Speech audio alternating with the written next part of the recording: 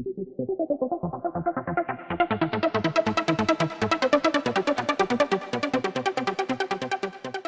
Weirs, welcome to computers అడ్డా. ఈ వీడియోలో MS ఎక్సెల్లో మనము సీక్వెన్స్ అనే ఫార్ములా గురించి నేర్చుకోబోతున్నాం. ఈ ఫార్ములా దాని సింటాక్స్ని బేస్ చేసుకొని ఎన్ని రకాలుగా యూజ్ చేయొచ్చో స్టెప్ బై స్టెప్ నేర్చుకుందామండి. అలానే ఈ ఫార్ములా యూజ్ చేయాలంటే ఓన్లీ అడ్వాన్స్డ్ వర్షన్, లైసెన్స్ వర్షన్లో మాత్రమే రన్ చేయొచ్చండి. ఈ లైసెన్స్ వర్షన్ కూడా త్రూ ఆన్లైన్ ద్వారా ఫ్రీగా డైరెక్ట్గా మనం రన్ చేయొచ్చండి. దాని గురించి కూడా ఆల్రెడీ వీడియో చెప్పడం జరిగిందండి. ఇన్ కేసు ఆ వీడియో చూడకపోతే కింద డిస్క్రిప్షన్లో పైన ఐ కార్డ్స్లో ఇచ్చాను, చూసుకోండి. అలానే వేర్స్ ఈ వీడియోలో కంటెంట్ ఉంటేనే లైక్ చేయండి. లైక్ చేశారంటే నలుగురికి షేర్ చేసినట్లే. అలానే యూట్యూబ్ ఛానల్ ఇంతవరకు సబ్స్క్రైబ్ చేసుకోకపోతే వెంటనే సబ్స్క్రైబ్ చేసుకోండి. పక్కనే ఉన్న బెల్ ఐకాన్ని ప్రెస్ చేయండి. ఇప్పుడు మనం డైరెక్ట్గా కాన్సెప్ట్లోకి వెళ్ళిపోదాం.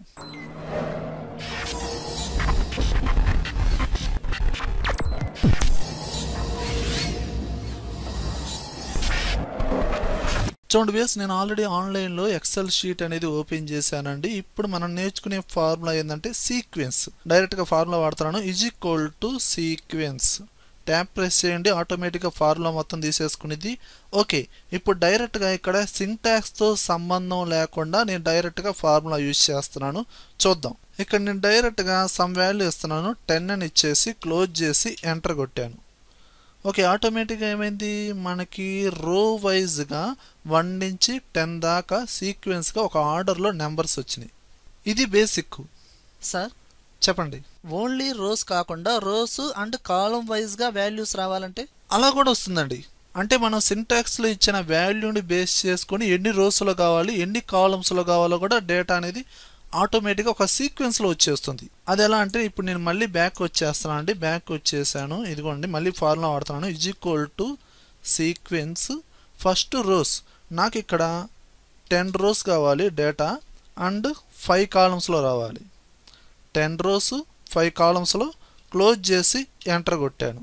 ఇదిగోండి, 5 కాలమ్స్లో అండ్ 10 రోస్లో డేటా అనేది 1 నుంచి 50 దాకా ఈ విధంగా వచ్చేస్తుంది. ఇలా కూడా చేయొచ్చండి. మరి స్టార్టింగ్ వాల్యూ 1 నుంచే స్టార్ట్ అవుతుంది కదా, అలా కాకుండా నాకు కావాల్సిన వాల్యూ నుంచి 10 నుంచి స్టార్ట్ అవ్వాలి, 20 నుంచి స్టార్ట్ అవ్వాలి, అలా కూడా వస్తుందా? స్టార్టింగ్ వాల్యూ అనేది 10 నుంచి 20 నుంచే కాదండి. మనకు కావాల్సిన వాల్యూ దగ్గర నుంచి డైరెక్ట్గా మనం సింటాక్స్లో ఇచ్చిన నెంబర్ని బేస్ చేసుకొని అక్కడి నుంచే కంటిన్యూ అవుతుంది. అది కూడా చూడండి. నేను మళ్ళీ బ్యాక్ వచ్చేస్తున్నాను. Is equal to sequence, tap press చేయండి. ఓకే, నాకు 10 రోస్లో అండ్ 5 కాలమ్స్లో అండ్ స్టార్టింగ్ వాల్యూ అనేది నాకు 10 నుంచి రావాలి. ప్రీవియస్గా మనకి 1 నుంచి వచ్చింది కదా, అలా కాకుండా 10 నుంచి రావాలి. క్లోజ్ చేసి ఎంటర్ కొట్టండి. ఇదిగోండి, 10 నుంచి 59 దాకా. అంటే ఈ 5 కాలమ్స్ 10 రోస్కి ఫిట్ అయ్యేటట్టుగా డేటా అనేది ఒక సీక్వెన్స్లో వచ్చేసింది. ఓకేనా? అలానే మనకి ఈ వాల్యూస్ అనేది ఒక ఆర్డర్లో వస్తున్నాయి. 1 2 3 అని ఒక సీక్వెన్స్లో వస్తున్నాయి. అలా కాకుండా వాల్యూకి మధ్యలో గ్యాప్ కావాలి. ఓకే, అంటే ఆ వాల్యూస్ అనేది ఒక ఆర్డర్లో ఉన్నాయి. అలా కాకుండా వాల్యూకి మీరిచ్చిన గ్యాప్ అనేది కావాలి. అంటే ఒక 5 గ్యాప్ ఇచ్చామనుకోండి, 10 15 20 25 అలా రావాలి. అలా కూడా వస్తుందండి. చూడండి, నేను మళ్ళీ బ్యాక్ వచ్చాను.